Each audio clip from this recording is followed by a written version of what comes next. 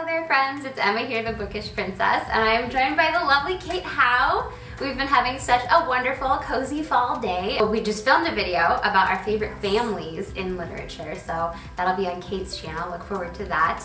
And I also have, we also have some vlog clips. We've been making terrariums and Wardian cases for Victober and just having a lovely fallish time. So we thought it would only be appropriate to film the Cozy Autumn book tag. I'll make sure I link the original tag creator down in the comments, but this just seemed like a fun list of very seasonal questions. Yes. And we have not compared answers yet, so it'll be fun to hear. Question number one is book that reminds you of autumn. Do you want to go first? Sure. So I have a few. So I am one of the hosts of a readathon in October called Victober, which is just celebrating Victorian literature. So now autumn and Victorian literature are very inextricably linked to me, and but particularly the ones with a lot of atmosphere and kind of mysterious elements to them. And so one of those that comes to mind is The Woman in White by Wilkie Collins. And it is, what I love is it has, it's narrated in first person, but by different characters. And so I feel like that keeps it pacey, even though it is a lengthy book. It doesn't really feel long. And then another one is Aurora Floyd by Mary Elizabeth Braddon, where a young lady kind of has a romance with the family chauffeur. And so her family's like, off to boarding school with you. And then she disappears and comes back home, and you don't know where she was in that time. But it's very autumnal feeling, lots of descriptions of the fall setting, and then there ends up being a big mystery separate than that, and it's just very, very good. And then on a cozier note is Christie by Catherine Marshall. Have you read Christie? No. This is such an Emma type book. You would really enjoy it. And it's all about Christie Huddleston, who is this inexperienced young woman who decides she's going to take on this really challenging task of teaching in the Appalachian Mountains. And she's just very young, but she wants to make a difference in the world, and she wants to understand people that are very different from kind of the upbringing that she had. And it's just so full of heart, and it has some hard things in there, but I love the thread of faith that is there throughout the whole book, and it's a really special book. And so I think because of it being a sort of school time book, it feels perfect for autumn. So I always think of Lord of the Rings because the Fellowship of the Ring, the first book in the series, of course, basically starts on September 22nd, which is the birthday of Frodo and Bilbo Baggins. So it's kind of like Hobbit Day. And this year, I think it was Hobbit Day and the first day of fall were the same day. You're right. So it was fun to see people's posts on social media. But just like the way they describe the seasons, because this is kind of seasonal. It starts on September 22nd, even though we're in Middle Earth, so it's not on our Earth. But Tolkien was very faithful Catholic, and so like the Christmas and Easter are like two kind of critical times, and like even though it's not like obviously literally in there, like if you research it, like it's obviously kind of nodded to, which is fun. I hadn't thought about that. Yeah. So kind of some liturgical, a little bit feeling, sacramental kind of feelings if you dig under the surface. But yeah, we get to hear like a lot of the Fellowship is like this fall journey because it starts in September and then ends at Christmas, getting to Rivendell. And that's just such a memorable part of the series. And then this doesn't take place in fall, but Lothlorien, the beautiful forest, is like the Malorn trees have these like famous golden leaves. And so whenever I see the trees turning gold this time of year, I always think of Lothlorien. And this beautiful set, like, whoever chose these colors was like, Lord of the Rings is a fall series. Like, it's just such a perfect fall tone. So our second question is, favorite autumnal book cover? Well, I thought of two, and one is All Things Wise and Wonderful, and is it Pan Macmillan that have done these? Yes. I'm trying to think where my copy is, because I don't have that one though. I only have the first one. They're so stunning though. I'll put a picture on the screen of the way they go from season to season, and it's like one big painting. It's so beautiful because there's 5 books all together, or now they've bound them up as 5. And the first one starts out in spring and then gradually transitions throughout the course of the paintings covering the books to winter. And yeah, so All Things Wise and Wonderful is the autumn one. And then I brought with me, I love this edition of Jane Eyre. And it's got the gold foiling, and I just think these colors, the natural tones, really feel like it. The one downside is these pages are very like magazine kind of. So for annotating, for those who like to annotate books, it's more just like pretty to look at. But I love how it looks. My pick is Anne of the Island by Ellen Montgomery, which I don't think that the whole thing of this takes place in autumn. Yes. But they also have seasonal covers on these Virgo Modern Classics paperbacks, and they're just so lovely. This one with like the trees, and I love how like with All Creatures Great and Small, it's like you have the spring one and the fall one and the winter. Yes. Because with Anne, there's Anne of, I'm trying to read the cover spy name. I think it's Windy Willows. That's like cherry blossoms. It's just really fun the way they picked such a beautiful, evocative seasonal picture. Now we're branching out beyond books. Number 3, the question is, what is your favorite autumnal drink to read with? I mean, I do love hot chocolate. I know people think of that as more winter, but as soon as it starts to cool down, I'm ready for hot chocolate. That is delicious. Have you ever had, we don't really have them in the Northeast much, but Caribou coffee? No. They have like next level hot chocolate. Like it puts Starbucks hot chocolate to shame, because it's like, I'm pretty sure it's actual little chocolate shavings melted, and they have a dark chocolate and a milk chocolate. Yeah, my cousin Becky is always like, she doesn't like coffee, and yet she's always referencing that she stopped at Caribou, and so I was like, what's going on? And she's like, oh yeah, it's the hot chocolate. Oh, that sounds lovely. Very decadent hot cocoa. For me, I'm really basic. I have to go with Starbucks pumpkin spice latte. It's just like, those are really delicious. And they're so seasonal. When I get my first one, I'm like, now I know fall is on the way, like it's almost here. Question 4 is, do you like to read early or late? Early in the morning or late in the evening?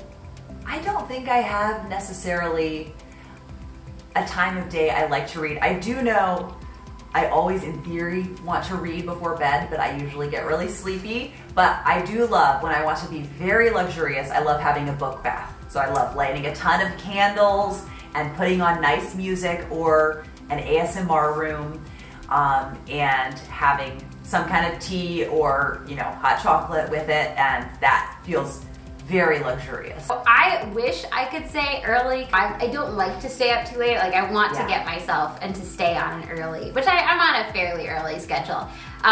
So like that would be fun if I could say, yes, I wake up early and read. The problem is I wake up early and I try to be productive. Like, and I don't really want to sit down and read first thing in the morning, because I'm like trying to, and then it's hard to pull yourself away from it. Yes. I find if I'll pick like a very challenging classic, and so that it will be easy to pull myself away from. So I've been very slowly reading through The Fairy Queen, which it's very dense, and so I'm taking, you know, 6 months to read it, and so that I like. It's like I feel like I had my like vitamins for the day, and then I move on to the more approachable reading. I like that. Yeah, I feel like I have like some fond childhood memories of like, you know, summer where there was no school in the morning, and so it didn't really matter when you went to bed, and you just stay up and read as long as you wanted. So I do feel like that's kind of fun when it's like you don't need to get up early, so you just can read as long as you want. Yeah, it's nice to while the day away with reading when you can. So question number 5 is your favorite spooky read. Well, I think 2 came to mind. I like suspenseful reads more than spooky, but there are 2 spooky ones that I do really like. And the first is a short story by Amelia B. Edwards called The Phantom Coach. And it's about someone who, it's a Victorian short story, they're wandering late at night trying to get somewhere, and a coach comes and picks them up, and it ends up going on a very unexpected twist, and it has a very unexpected twist to it, and I was so immersed in it, and I had chills as I was reading it. And then the other one, pretty like dark and grittier than my usual reading, but that's The Secret House of Death by Ruth Rendell, where a neighbor begins to suspect something of their next door neighbor, and slowly everything is unraveled and things are not all as they seemed, and yes, just very gripping. I feel like I've heard you talk about Ruth Rendell before. Yes. I haven't heard of the first one though. I'll have to look that up. That sounds really good. Yeah, it's really good, and it wouldn't take, I think you could read it in 45 minutes because it's a short story. My pick, so I had The Legend of Sleepy Hollow by Washington Irving. Isn't that Washington Irving? Yes. Suddenly I'm second guessing myself. Yeah, I'm trying to read that this month, and I'm very excited because I've never read it. You know, that is a pretty quick one. I started this month reading The Canterville Ghost, which Kate suggested, and that's a pretty good, spooky, very humorous twist to it story, and I read it all in one day, and I feel like The Legend of Sleepy Hollow you could probably sit down with and get through it in a day, because it is pretty quick, and it also has like some elements of humor, and it's just a great autumnal read and great like kind of suspenseful read. And then the second one is also like sort of, it's like sweet and spooky. I guess neither of these ones that I picked are like truly frightening. See, I would think of the word spooky and think of things like that were kind of sweet. Like, you know, like Mickey's Not So Scary Halloween Party. Like, it's on the family-friendly end of things, whereas it's like a thriller or suspenseful. That's like the heavy-hitting stuff. But yeah, this one is a children's book. It's called The Witch Family. I could not find my copy, unfortunately. I think it is in print still. The new cover is really ugly, and the old cover is adorable. It's by Eleanor Estes, and it is about a witch family. It's very crotchety. So fun. Old witch, have you read it? I have, yes. It's so cute. It's very cute. And a little witch shows up, and the old witch doesn't really want the little witch to be there. And there's this mysterious bumblebee, spelling bumblebee, who like is always giving hints and warnings, but spelling them out letter by letter. It's just very fun, very spooky read for this time of year. Yeah, it has some whimsy to it. Have you read The Little Broomstick by Mary Stewart? No. I really want to read it.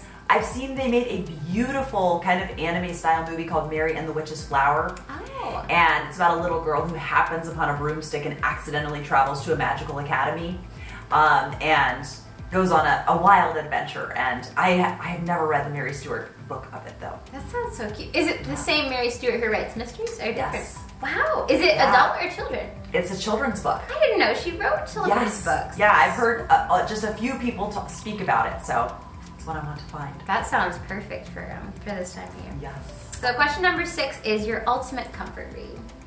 Well, I had to talk about Betsy Tacy, the Betsy Tacy series by Maud Hart Lovelace, and I think part of it that's comforting is it's very nostalgic for me. It's very reliable to pick up one of these, but it's also that I'm just incredibly fond of so many of the characters, because you have Betsy and Tacy and Tib who are good friends, but then their whole friend circle and Betsy's family and Tacy's family and Tib's family. There's so much warmth in here, and the Ray's maid, Anna. So many characters just to love, and I really love. Each book takes place over the course of a year. So just getting to spend time with these characters I find incredibly comforting. Yeah, they're all so sweet in that, and just so many like heartwarming moments from where they're little all the way up to when they're in high school. Everything's soup is Yes. I don't know why I'm thinking of all the food ones, like and the onion sandwich. This Mr. Ray's every Saturday? His Sunday lunches. Or it's Sunday. I think he calls them Sunday lunches, but is it Sunday dinners? I think it might be kind of later in the. Yeah, he makes onion sandwiches, which you wouldn't think would taste good, but they make it sound so good that you want to have some. They do, and also that Betsy and Tacy every year at like the school variety show or whatever, they do the cat duet, the Rossini cat duet. Yes. Yeah, just very reliably comforting. So charming. So I was at war with myself as to whether or not I should be predictable or not, because like Jane Austen and Elizabeth Googe are like two of my go-tos. They're always comfort reads, they're like familiar with the characters, but also the writing style is like so deep and beautiful. And but I thought I would try to go with just one book instead of so general. And it was a book I reread this year, The Blue Castle by Ellen Montgomery. I remember loving it the first time, but I've forgotten like how it's just a delicious book, like delightful. Yes. There is some stress in the beginning, but like don't worry. Like yes, hang tight. Hang tight. It's all good because after that it just gets better and better and is so much fun, such a delight. Like really the ultimate comfort read, and lots of fun stuff with the seasons because of course it takes place up in Canada. Doesn't it take place off of Prince Edward Island, or maybe it takes place a little bit further up in the Mistawis? Yeah, I think it's not. It's definitely not Avonlea. Mistawis, yeah. So well told. Yeah. Yes. Beautiful scenery and great characters. Definitely. It's very just a very reliable. Another one that's reliable. Like you will be swept away by the story. And then we have an autumnal reading snack. Well, this is a very decadent snack, but I have discovered just how delicious dark chocolate sea salt caramels are. Oh, they're so good. So I have to, I mean, I will just eat them and eat them and eat them. So they have to be an occasional treat because I just find them so irresistible. But yeah, I feel like caramel seems autumnal. Yeah, for sure. I had kind of two. I like Reese's Pumpkins. They're so good. But they're kind of like caramels where it's like, I can only have one or so. Yes. They're just so rich. And then also I like to make pumpkin scones. Which are very nice. Kate brought some scones for our tea party today, which was so much fun. And then number 8 is your favorite autumnal candle to burn. Well, I am a big autumnal candle fan. When I saw this question, I was like, this will be perfect. Then Kate's here. And it's definitely Cider House by Yankee Candle. I love that it has some spice in there, so it feels, you know, like you're in a house where something is baking, and it's very heavy on the apple scent. And so it's bright and crisp at the same time, and it's the perfect candle. Sounds so lovely. See, me and candles, I feel like we're not. I just have never been able to get into them. I think it's because like when I was growing up, whenever there was any candle lit, we were saying our Advent prayers, we'd light the Advent candle, like, but we didn't usually have them lit. So on the rare occasions, my mom would be like, watch it, like, is someone, you know, like, you can't turn away from it, it might burn something down. And so, like, candles are supposed to be relaxing, right? And now whenever I have one lit, at the back of my mind, I'm like, you cannot leave the room, like, you have to go with. So I've never been able to truly embrace the autumn candle trend, but there was one that I almost bought at Target the other day, but I have a couple that I haven't burned yet, so I'm like, you should actually use the ones you have. But it was wild berries and mums. It was a really lovely, like fruity but fallish kind of scent. And it was actually a dish soap, mum scented dish soap. Wow. It was really nice. So I thought that was interesting. I don't feel like in the past remember seeing mums as a scent. Number 9 is your favorite autumnal activity. I do like pumpkin picking. I see, you know, on Instagram there are lots of templates and everyone talking about corn mazes, and you know the outside of a corn maze. Do you know what the inside looks like? Just the same as the outside, and then you're stuck in the corn maze. And you have to figure out how to get out. It's not exciting. And you can go to a pumpkin patch and you just look at the cute pumpkins and you pick a few out and you bring them home. So it's a low-key autumnal activity. I love to see the leaves, so I like to go for a fall walk or especially fall kayaking. I like to take my kayak out. I'm not like a whitewater kind of person. I'm more just like going around the lake or down the river, and it's always so beautiful to see like the leaves reflected in the water and like they're drifting down around you, and then they're like floating on the surface in these like beautiful jewel tones. So I always feel like fall is an especially magical time for kayaks. And then the last question seemed almost redundant.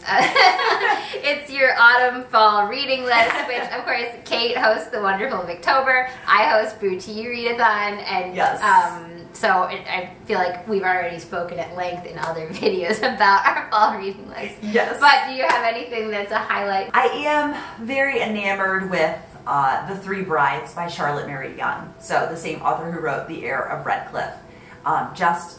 They're very sentimental, and I love them for that. Just you're getting to spend day-to-day life with these characters, so it's nice making new book character friends. Yes. Yes, I'm definitely enjoying The Heir of Redcliffe. those Victorian books sometimes are so chunky. It's a little bit, it's like, this is going to be an investment. Is this author going to be worth it? But yeah, I've been making good progress in the Heir of Redcliffe because I like like you say, it's just kind of a slice of life. Feels like you're sitting down with these characters, really getting to know their families, and they're all just so interesting and well drawn. Well, that was super fun. Lots of, hopefully, some cozy fall inspiration for you guys. We would love to hear about your favorite cozy habits and traditions for the autumnal season. You'll have to leave them down in the comments below. And I should have said this at the beginning. I've just assumed you're all subscribed to Kate already, but obviously Kate's channel will be linked down below, and you should go and check it out. And check out the other video we did together whenever it's up. I'm sure I will share the link. Perfect. Thank you. Yeah, thank you for joining us. Alright, make sure you give this video a thumbs up. Make sure you subscribe to my channel. And we'll talk to you again soon. Bye, guys.